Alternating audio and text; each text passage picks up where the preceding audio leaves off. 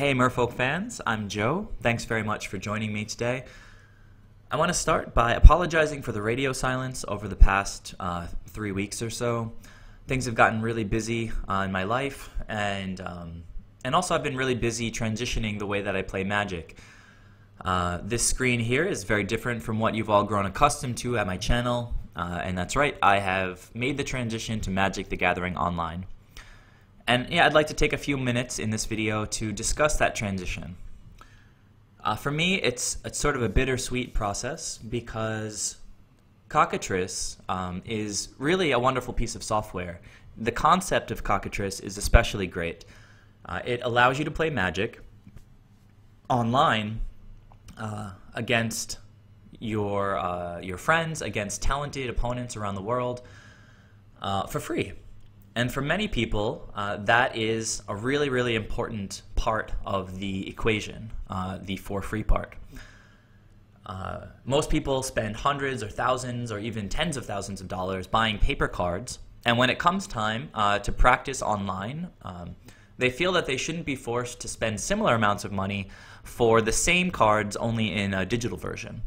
And that to me is a totally reasonable position.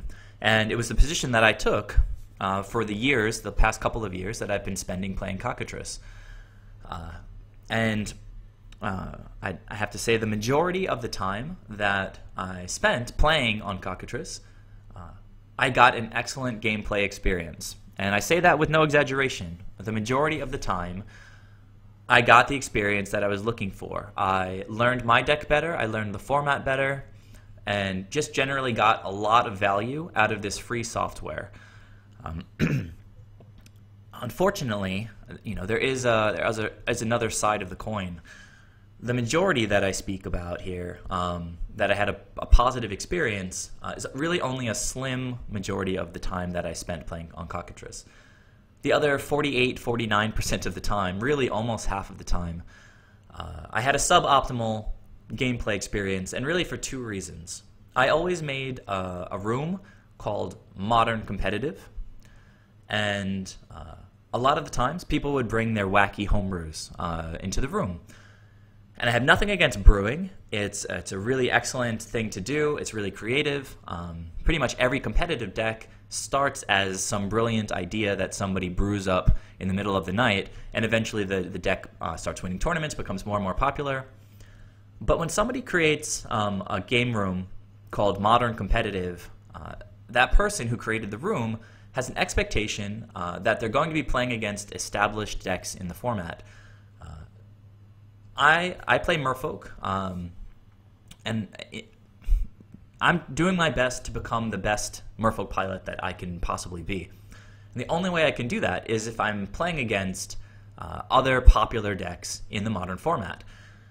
I need to test against our good matchups, bad matchups. I need to know which cards are pulling their weight, which cards are not, which sideboard strategies work, which ones are suboptimal.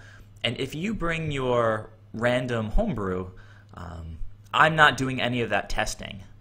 Sure, I might learn some interesting interactions that I didn't know about in the modern format, and that's valuable information, of course. It's really good to know about the card pool of modern in a deeper way, but that's not really what I'm looking for when I make a modern competitive game room. So that's sort of the first category of experiences in Cockatrice that pop up all the time and that ultimately waste time.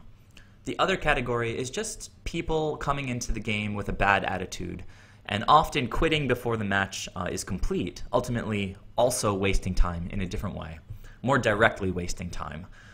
And that it's sort of a catch-22 of playing a collectible card game for free. On the one hand, you get this sort of utopian situation where if everybody puts together a free deck with these digital images and plays to the best of their ability all the time, then wonderful. You're getting exactly what you hope for. On the other side, though, there's this inevitable downside that without a financial commitment, without any stakes in the game, there's no drawback to just quitting in the middle of a match. And so you get a lot of immature people who don't really understand fully what we should be trying to get out of our gameplay time. When things don't go their way, instead of learning and potentially changing cards in their deck, they just simply quit.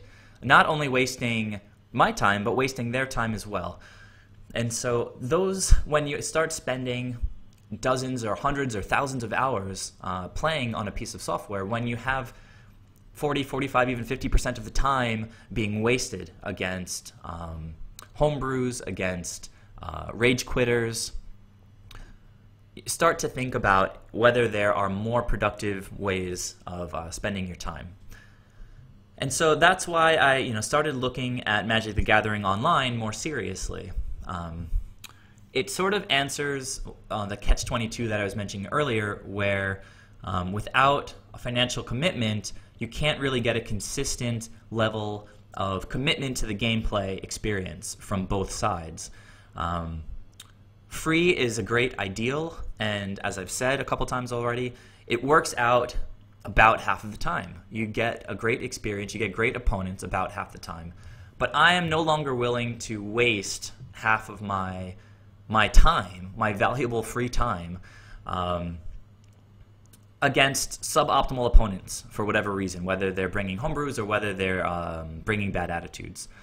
So I've gone ahead, I spent a little over $200 buying these digital versions of my Merfolk deck. I just directly ported it from Cockatrice, and I've played in maybe 10 league events at this point, and the deck seems to work well in the online metagame, the MTGO metagame, I should say, as it does against the Cockatrice metagame and the paper metagame.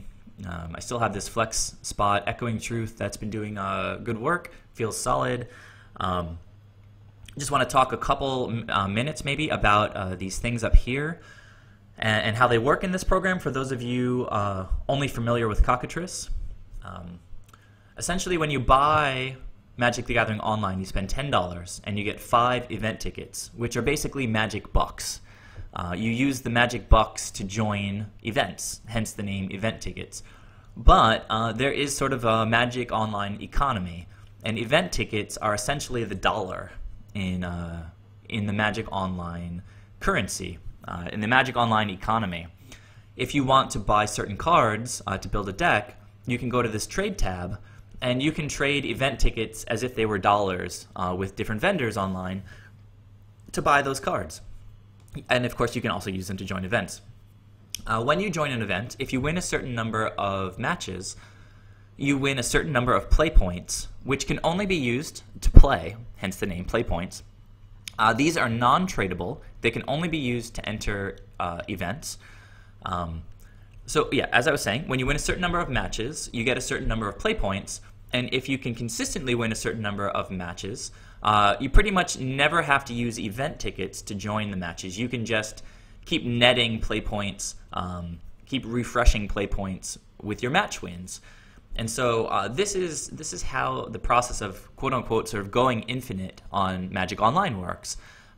If you can manage, in general, sort of like a 3 match win out of 5, sort of a 60% win rate, you can go infinite, which is to say, in these friendly leagues, which I've started playing in order to sort of get more used to the interface before I move fully into the modern competitive leagues, where the payout structure is much stiffer than in the friendly leagues, I've been winning these things called treasure chests, and just recently they become tradable, and they're trading at approximately a booster pack of value. So online, that's like 3.8 ticks that they're event. When I say ticks, I'm talking about event tickets. You can trade a treasure chest, which you get as a prize, for about 3 or 4 event tickets. And so if you win 4 matches in a friendly league, you get 4 treasure chests. If you win all 5 matches, you get 8 treasure chests. So 8 treasure chests translates to something like $30. It's basically 3 or 4 times 8. Comes out to about 30 event tickets, which you can sell directly to vendors for cash, actually. I know MTGO traders, they buy event tickets for 95 cents cash each. So, I've been accruing treasure chests, converting them into event tickets so that I can, if I do poorly in one event, I can just enter with event tickets, win more play points, and then just start cruising on play points again, winning treasure chests, trading them for event tickets, and so forth. So I've begun this process of going infinite, and overall, the experience on Magic the Gathering Online is becoming very satisfying for me. If you're a player like me who takes the deck, takes the experience very seriously,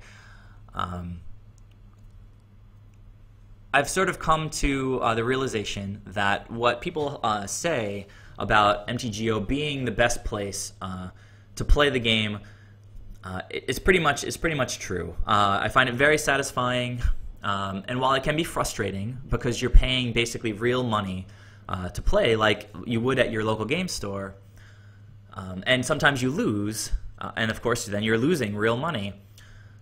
If you're really serious, you can get that positive win, that win percentage, and start winning some nice prizes. Eventually, this 36 event tickets, basically $36 or $35. I made that in a week or two. So if I just keep playing like I would be doing on Cockatrice, I'm really getting tangible results, tangible benefits to my gameplay time. I can cash out on this anytime if I just want the money for some reason. Or I can use it to construct other decks online and branch out a little bit. So that's it. That's just to explain to you guys this transition that I've been making. I feel really positive about it. It was a little bit weird at first because there's a super steep learning curve to all of the hotkeys and everything in Magic Online. But it's nothing that we can't handle. If you can handle all the intricacies of playing a modern deck, you can handle the intricacies of passing priority in MTGO. It's just a little annoying at first. So that's it. Please let me know your guys' thoughts on Magic the Gathering Online, what your learning experience was, how your gameplay experience is, what you think about Cockatrice and X-Mage compared to MTGO, and have you been considering making the switch yourself? If so, I have to say at this point that I encourage it. And yeah, I think that's it for now, guys. Please share your comments, subscribe if you haven't already. I will start posting more match videos again soon. As I've mentioned, I'm just still adjusting to the new platform. So I'll catch you guys in the next video. See you later.